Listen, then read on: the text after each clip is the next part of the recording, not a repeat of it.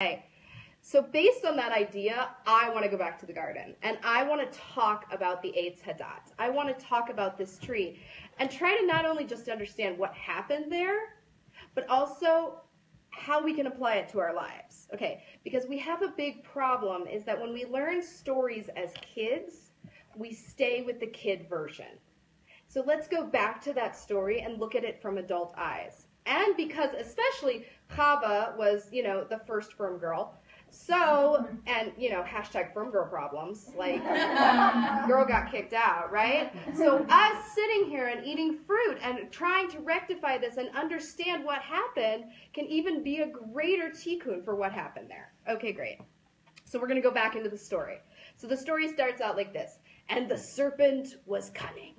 Dun, dun, dun, more than all the beasts of the field that Hashem had made. And it said to the woman, did God indeed say you should not eat of any tree in the garden? Okay, so Rashi's going to tell us two fun facts here. Okay, Rashi is always bringing me the story behind the story. Okay, one is the snake's motive, and one is the snake's method. Okay, the snake, the Nahash's motive was, he really liked Chava, but liked. Okay? Adam and Chava were living in the garden, and Adam and Chava were married, and Adam and Chava related to each other in a married way in the middle of the garden because they didn't have any shame. And when the snake saw that, he was jealous, and he wanted to break them up so he could get with Chava. Okay? And his method was to start the conversation with even the most ridiculous comment ever. Of course, God didn't tell them not to eat from any tree, but he was trying to open the conversation with her. So not only is this the first instance of jealousy, this is the first really bad pickup line in history. Okay? So, and the woman says to the serpent, so she responds to him, okay? Because girls have been responding to bad pickup lines since the beginning. And she says, of the fruit of the trees of the garden we can eat, but of the fruit of the tree that is in the midst of the garden, Hashem said, you shall not eat it, and you shall not touch it, lest you die. Somebody took some poetic license here. Because what Hashem actually said was what? Don't eat it. But there's an extra phrase that Chava put in there, which is don't touch it. Okay, Hashem never said that. He just said not to eat from it. According to most opinions, the person who added that extra special phrase was Adam Arishon. He was the one who heard it from Hashem, and when he passed it over to Chava, he added a little buffer zone. He said, don't eat it and don't touch it. And as I really appreciate, one Rav put it this way, he said, the first sin, the most cosmically disastrous event in history, was caused by a man underestimating a woman. Let that be a lesson to us all. And actually, when Hashem goes and gives the Torah to us, which, by the way, this week's Parsha, he gives it first to the women. And Rabbeinu Bahaya says he realized that when you give it first to the men and expect them to give it over, it doesn't go well. So give it first to the women and you know it's going to go right. Hashtag girl power. Okay. So Rashi says here from the Midrash, what happens? So the snake pushes Chava and she bumps into the tree. And then he says to her, you won't die. Right? You were supposed to die if you touched the tree. You didn't die when you touched the tree. If you eat from it, you're not going to die either. Because Hashem knows, and then he tempts her, and he says, on the day you eat from this tree, your eyes will be open, and you will be like angels, knowing the difference between good and bad. Okay, and this is the first major dramatic moment in history. Okay, imagine the music swirls. Okay, Chava's eyes lift up. She gazes over, her hand reaches out, right? And she grabs the fruit. The woman saw that the tree was good for food and was a delight to the eyes, and it was good to make one wise, so she took the fruit, and she ate, and she gave it to her husband, and he ate. Now, just a side note, Just fun facts. We aren't exactly sure what this fruit that they ate was, but it certainly was not an apple. No, it really wasn't. It was totally not an apple. Okay, Rashi says that it was intentionally hidden what kind of fruit it was so as not to shame the plant. So it wouldn't be like every time you walk by the tree, you'd be like, oh, that tree damned us all. Like, right. So we don't want that. So we keep it secret which fruit it was. There's some opinions it was a fig tree. Some opinions it was a grapevine. Okay, and she made wine. Some say it was an etrog tree. Some say it was even a stalk of wheat. Everyone tree also. Hmm? I mean, everyone else will say people. Right, so it could be any of these different things, but it was totally not an apple. Okay, the reason that it was an apple, by the way, is based on a Latin pun. Okay, when Jerome translated the Bible into Latin, there's this really funny pun he thought he would make, because the word malus means both bad, like malo in Spanish, right? Okay, means both bad and apple. So he called it the bad apple. Woo! Go pun, Jerome. Okay, but really legit, it wasn't an apple. Okay, so that's the whole story. That's it. Hava ate the fruit, she gave the fruit to Adam, and we broke the rules. Bam. According to Rav Dessler, which is based on the Nefesh Chaim, something fundamentally changed in that moment that they ate the fruit. Okay, there was an immediate consequence. What it was is that tree was called the Eitz Hadat Tov V'Ra, the tree of the knowledge of good and evil, but up until this point, there was no good or evil. Good and evil didn't exist. What existed in the garden before the tree, before they ate, was truth and falsehood, emet and sheker. But good and bad didn't exist. Because good and bad are a point of view. Truth and sheker are eternal truths. So yes, when Hava ate from that tree, all of a sudden, good and bad started to exist. And what Rav Dessler also explains is at that moment, something else changed, which is the location of our Yetzer Hara. Before, the Yetzer Hara, the evil inclination, was outside as Mr. Snake. After we ate, it became internalized. It became the voice in your head. In fact, Rav Dessler says you can always know when it's the Yetzer Hara speaking to you from how the Yetzer Hara speaks. The Yetzer Hara always speaks in the first person. I'm too tired. I can't do this. I'm not good enough. I won't make it. When you hear the I, it's the Yetzer Hara. But the world is a fair place. So as much as there's a Yetzer Hara, there's an evil inclination. There's also an inclination for good. And that speaks to us in the voice of you. You can do it. You are strong. You are capable. In my head, it's like, go, Ayala, you can do it. Don't worry, right? It's like, I'm too tired. No, you're not. You're awesome, right? Those are the voices in our heads. Okay? So what changed at that tree, at that moment, was our dot, right? It was the tree of knowledge. So our dot, our knowledge changed. Now what I'm going to do is I'm going to take this to a lot deeper place, okay? This is based on a perush on the Derech Hashem, which was written by Rav Baum. Okay. Dot is knowledge. Okay? Dot is knowledge. Ani lo yadat. Ani ken yadat.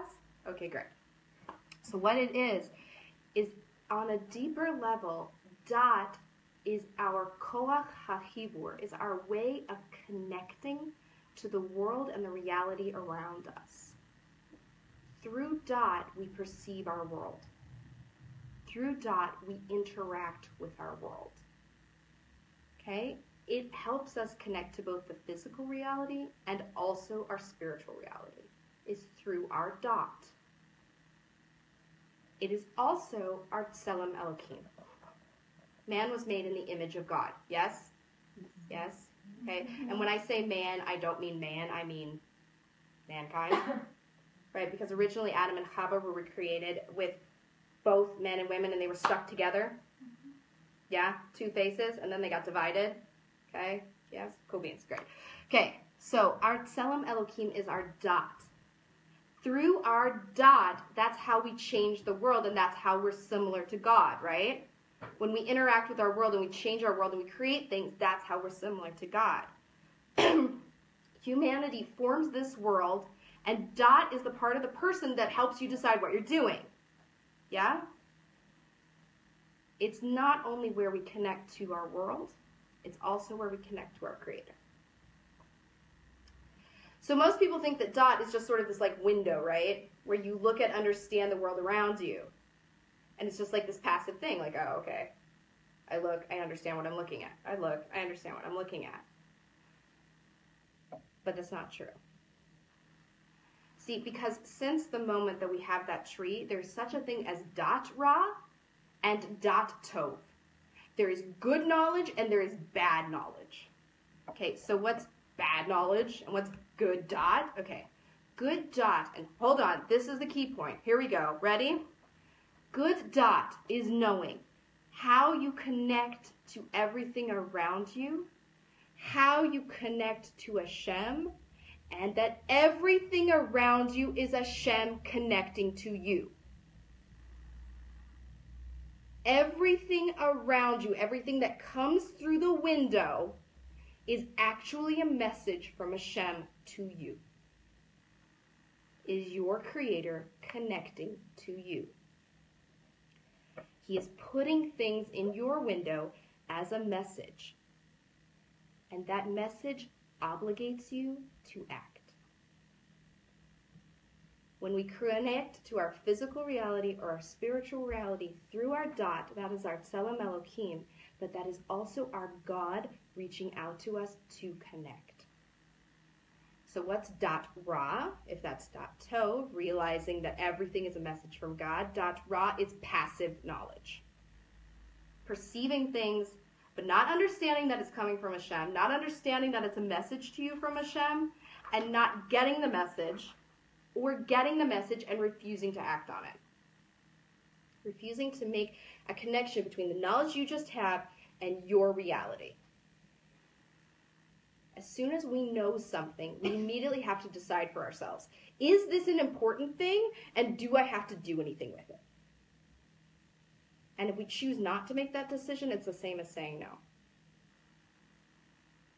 Think about it. How much passive knowledge do you get a day?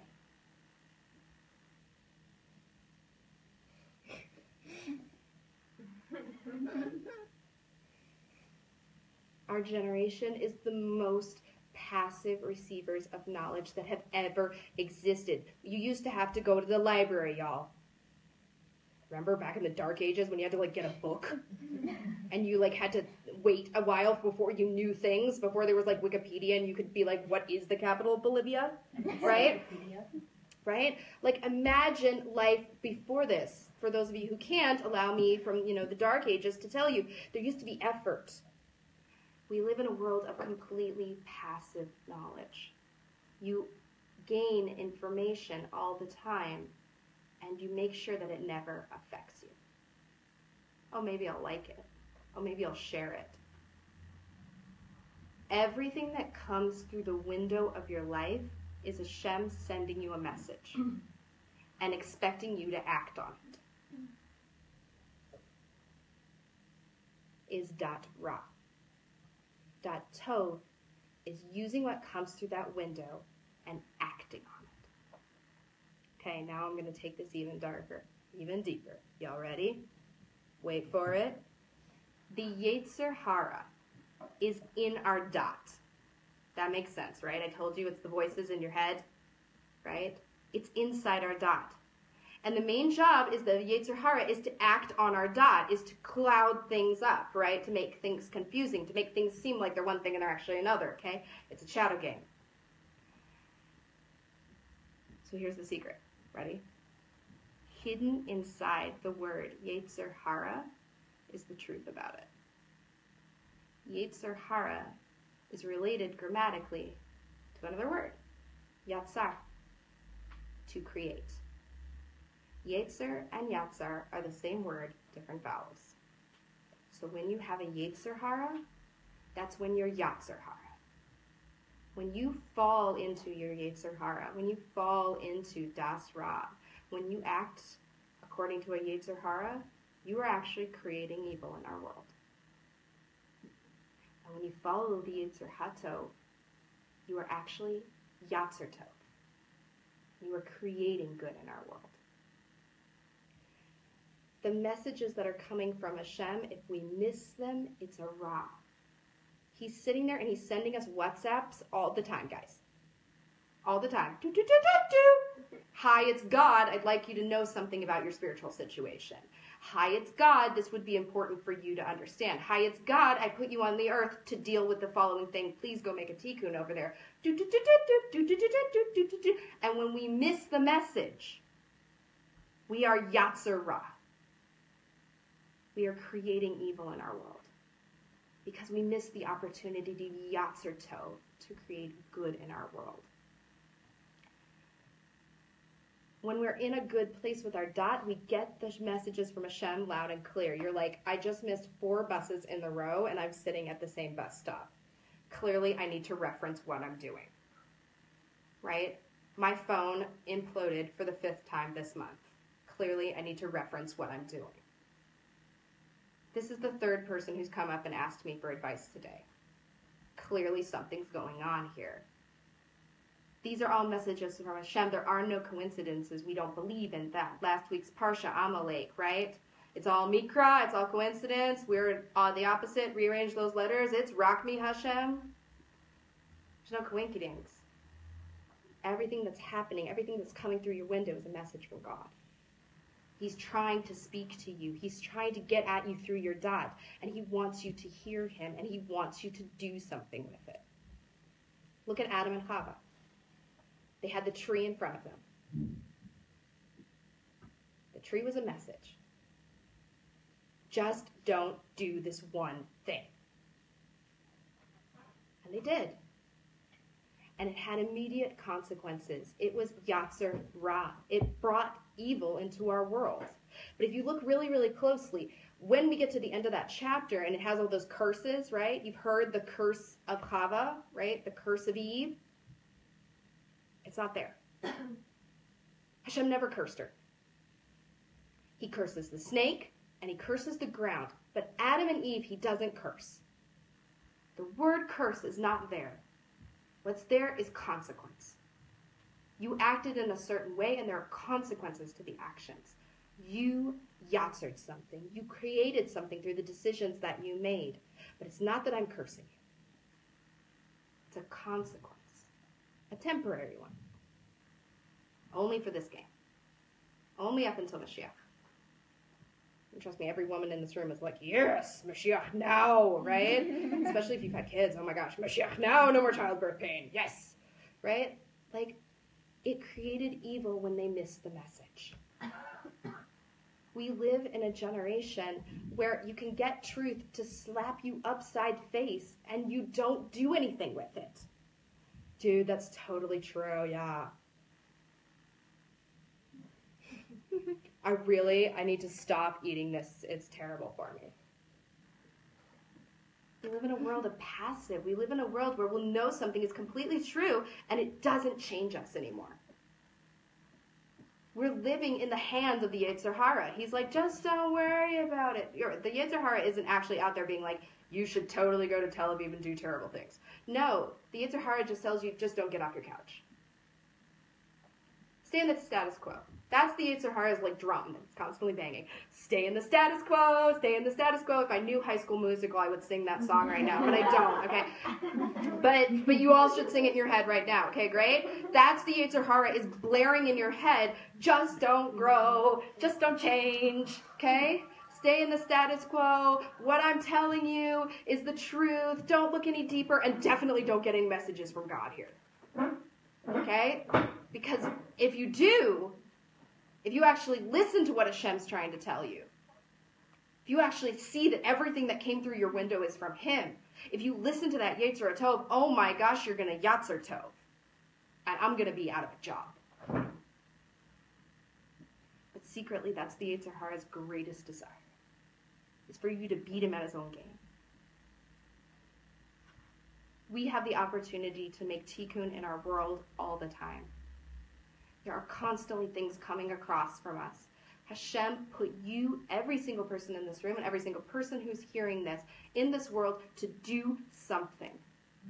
And he is constantly WhatsApping you what you need to be doing, but you've got to open up your eyes, open up your ears, and look at what's coming across the window.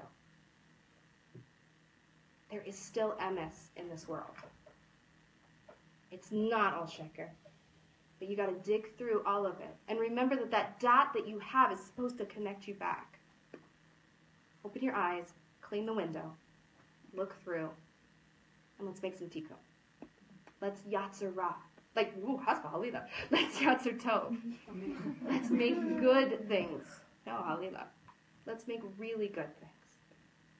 Let's start by making some brachos on some more fruit. Amen. Have a great day.